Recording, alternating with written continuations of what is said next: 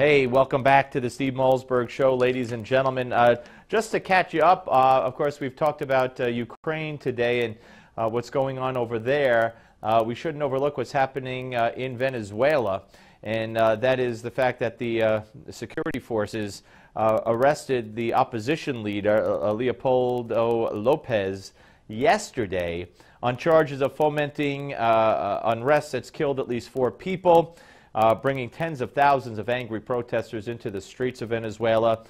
Crowds of white-clad protesters stood in the way of the vehicle carrying Lopez, who's a 42-year-old Harvard-educated economist, after he made a defiant speech. It's just not good. He made an emotional farewell to his family, and he gave himself up to soldiers. The vehicle did eventually reach the military base.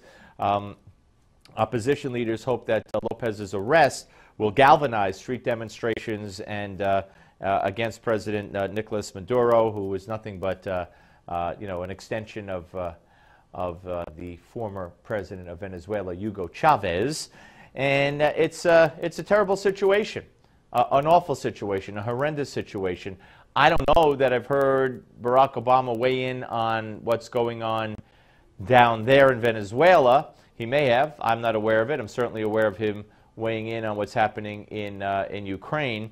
But it is a shame. Now, we had hoped to have had Maria Conchita Alonso on. We're trying to find her. Hopefully we'll get her. She's a very passionate supporter of democracy in Venezuela and in Cuba. She has a history in both Venezuela and Cuba as well. She was Miss Teenage Venezuela at one point in her career, illustrious acting career. By the way, we have breaking news that airlines are being warned of shoe explosives on flights coming into the U.S. from overseas. Now, we all remember the shoe bomber incident here in this country, or in the skies over America. And now, Richard Reed, I think his name was, of course, and now we have new warnings of the possibility of more shoe bombers with shoe explosives. Now, I was just under the impression that they inspected everybody's shoes all over the world. Maybe that's not the case. All right, we do have Maria Conchita Alonso with us, a famous actress and singer, and as I just described her. Hello, Maria. Steve, how are you? Good. Good to talk to you. Likewise, likewise. All right, so all heck breaking loose in Venezuela with the arrest of Leopoldo Lopez yesterday. Just a terrible situation. What do you know about what's going on down there? Well, the country is out asking for to liberate him, to get him out.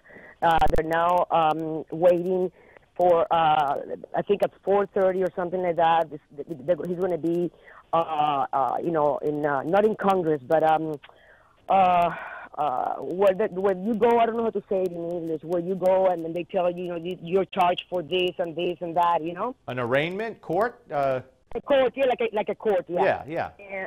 And so, this is the time for everybody to be out on the streets and not let go, because we need him out.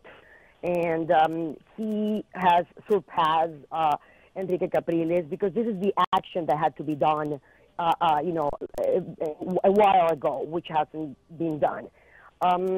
It's a dictatorship right now in Venezuela, and it's a danger for the United States, and something that I would like everybody here to understand, and I've been saying it for a long time. This is now not only a war against only, the Far East. No. This is a war about the next door neighbors, which are to the United States. In Venezuela, the Cubans are there, the Russians, the Iranians, the Chinese. Just now, since the past few days, planes full of soldiers from Cuba have been arriving in Venezuela. Chinese are also arriving in Venezuela. And what's the final point of all this is that they want United States. And why is that so hard to understand? We have to pay attention to and they're next door. Something really has to be done here to stop this invasion of communism all over Latin America that slowly it's growing here in the United States. Well, look, once again, one of your Hollywood friends, and I put that word in quotes, and we're talking here about Oliver Stone.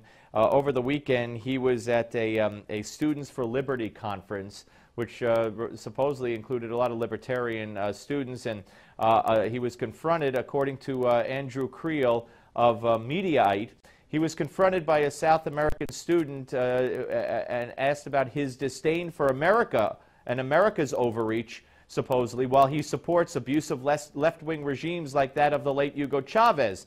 And according to Creel, Stone responded that he believes the American press does not give the Venezuelan administration a fair shake, and he's fine with political opposition as long as it's done legally. Yes, it is true. I've been in awe that all this has been happening, and until yesterday, a little bit of press has come out about what happened. What's happening. I really don't understand I don't know if they're paid or what, but the media, it's important to let the world know what's going on here. It's like.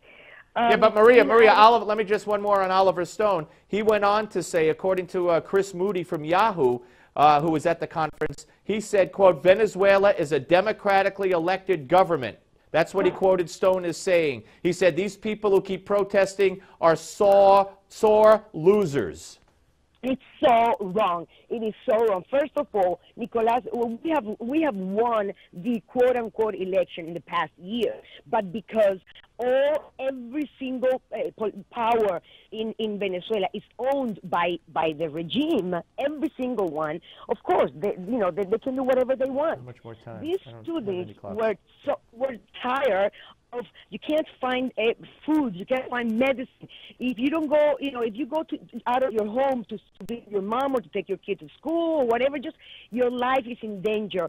Every week, hundreds of people are killed by the huge crime that exists now in Venezuela. So isn't it better to just go out and do something and stop this once and for all? And the students have no arms. Not arms, no. The machines, ammunition, they have nothing. And the militaries are out and infiltrated with a lot of Cubans there, and they're the ones attacking, not only with those bullets, I don't know how you call. I mean, they're attacking with real bullets and with the other ones that do hurt you and open holes in your body and everything, but they're not real ones. Four students have been killed, 3 students, and 1 girl was killed, died this morning early. Another kid, that 17-year-old kid, was ran over by the SUV from someone from the PDVSA, from the government. So it is not true. The kids are out on the streets, trying to save a country, trying to tell the Cubans, you get out of here, Maduro, you have to renounce, and this is, we can't back out now. We can't back out. And you're calling on the U.S. media to tell the story. I am calling on the yes, and what I do is I don't see much of it. Every day I'm in Twitter because I believe that's a very powerful, media, and I'm sending to everywhere. I'm sending to CNN. I'm sending to Fox. I'm sending to Anderson Cooper. I'm sending to Barack Obama, John McCain. Everybody, videos and photos of what's going on. I stay up till like 5 in the morning, sending to Europe, to Germany, to France, to Italy, to Spain, even Japan, because if the media doesn't do it, we got to do it. Again, I say, this is not only a problem in Latin America. The target is United States. Right. Well, you are an example to be held up, and someone who is passionate and someone who tells the truth. Just one more. One more on people like Oliver Stone, and Oliver Stone in particular. What does he do for the cause? I mean, he gets money. For his cause. No, but what does he do? I mean, saying that the government of Venezuela is a democratically elected government and that the people in the streets are sore losers. I mean, how could he think that? Because I believe, if he's not getting paid anymore, he got paid a lot of money and has to do this. Well, who's paying? Wait, who paid him? Who paid him? Well, you know, when the regime when Chavez was alive. And they paid him to make movies there and all that? Yes, Yeah. of course, Yeah. of course. So he's saying this. He's saying this because of he's making money out of Venezuela. Yes, and the same thing years ago, Danny Glover got paid, I don't know how many millions, I can't remember now if it was Right. 17 million or 20, to make a movie about the one of the first presidents from Haiti, Right. whatever. Hasn't done anything, you know. It's all about money and it's all about power. Maria, for you, it's all United States. for you. It's all about what's right, and I really appreciate it. And keep doing what you're doing. And thanks for coming on. We'll get you the link. You could send it out to everybody all over the world. Please. Also, I want to invite those here in Los Angeles on Friday. We're having a vigil in front of the Walt Disney Hall where Gustavo Dudamel, you know, he's from Venezuela, and he's the symphony director, very well known, very talented guy, but he's silent. Makes him, in favor of the regime. He has been friends with Chavez. He played Monday in Venezuela when all this chaos was going on on the streets. So we're going to be there this Friday at 6:30 in the morning, dressed in black with white candles, giving pamphlets to the people that will go into the theater. We're not calling for a boycott, okay? We just want the truth to be passed on, so everybody's invited. Okay, it sounds good, Maria. Thank you very much. Thank you so much, Steve. Nice talking to you. Good afternoon to you all. You too. Maria Conchita Alonso, ladies and gentlemen, very passionate and just outrageous that someone like Oliver Stone could say those things. Criticizes the U.S. as an evil government, or I'm paraphrasing, but you know, but Venezuela, they're democratically elected. That's a good government. You got to wonder, you really do. All right, we're coming back. Steve Malzberg on Newsmax Television. The Steve Malzberg